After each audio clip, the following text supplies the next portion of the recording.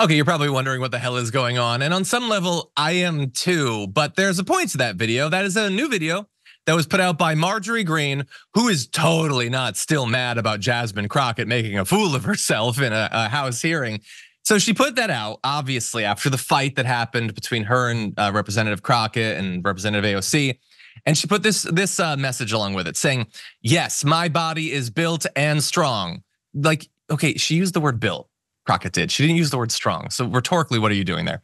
Not with nips, tucks, plastic, or silicone, but through a healthy lifestyle. Soon turning 50 years old, God willing, I will continue to lift, run, swim, play sports, surf, ski, climb, and live this life to the fullest and hound the survivors of mass shootings at schools and enjoy every single moment of it. Okay, that's fine. Look, she didn't attack Representative Crockett in it. She just talked about how she likes to work out, which is hardly one of the worst things about her.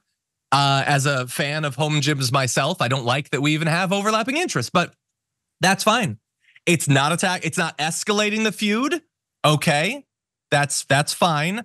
I want to jump ahead to graphic 4 because she also says this, okay? And maybe this is her trying to calm things down. I think no matter what shape, size, or how we look, we need to be ourselves, not telling women the only way to be attractive or accepted is to have fake boobs, fake hair, fake lashes, and injected faces. I mean, we all wear makeup and do lashes and stuff sometimes, but it's out of control. Women need a better message for women.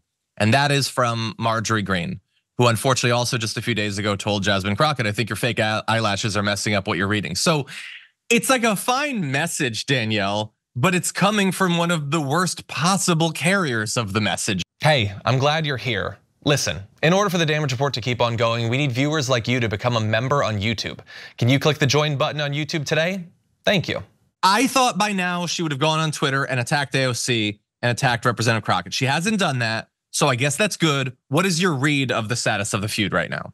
The reason why she hasn't done it is because she had her entire body handed to her in a House hearing in front of the world, right? Like, don't come for adults when you're a toddler, right? And like this is the thing that I love about Representative Jasmine Crockett, and I've said this on my shows.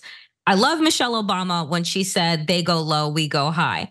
Representative Jasmine Crockett is like, I'm gonna match your energy and I'm gonna best you at it. Right. Mm-hmm. And that's what Democrats need to continually do with Republicans that want to continually try and bring our politics down into the sewer. She couldn't handle it. Right. And turned herself into a victim. So she wants to post a workout video. She wants to post some empowering message. When you had the opportunity to apologize, when you should have been forced to apologize, given the rules and AOC pointing that out to the chairman, but the chairman, they love this kind of like BS, right? So she didn't apologize. This is what happens. So I don't care how many workout videos she wants to post. She looks like a Neanderthal, and that's what I would have called her, but it doesn't have the same alliteration. It's not quite as, maybe a little bit of punching up in the edit room or something. Look, I prefer, and I try to have it be in almost all cases, the policy of TDR that we do not focus on, comment on people's physical appearance. Occasionally, something slips through. Occasionally, we try not to do it too much.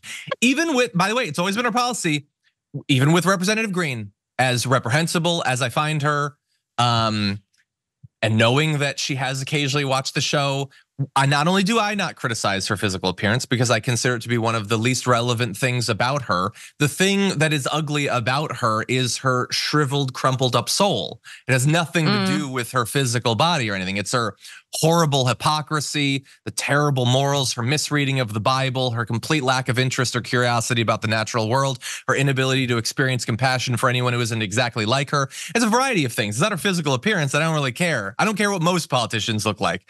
And when people watching the show have commented on her physical appearance, I have told people not to do that.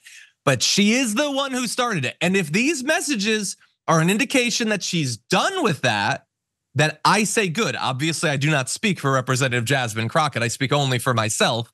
But I would say good. Let's focus it back on the policy and on values and all of that. But we will see, and we will be watching, and I don't necessarily buy it. Danielle, what do you think? I will also just add, because I'm not above critiquing people, it's particularly those that are racist, but her language that she used and what she said was a racist attack. And so, we can say like, oh, well, was just name calling and what have you. The way that she came for Representative Jasmine Crockett and other things that she has said about Black women go to show me exactly what it was that she was trying to say. So once again, don't dish it if you cannot take it, because we will always double down and do better. And then you'll be embarrassed. And the reason why she hasn't insulted or come for AOC, even though she said, debate me, like, why would I debate you? That's like going to a kindergarten class and beating one of them up because I want to show how tough I am. Yeah. And knowing that, like, the people watching won't care. It's not like, when was the last time a debate convinced anyone of anything? But I agree. And I'm glad that you remind everyone about the sort of racist dog whistle nature of her comments, and not just the initial comments.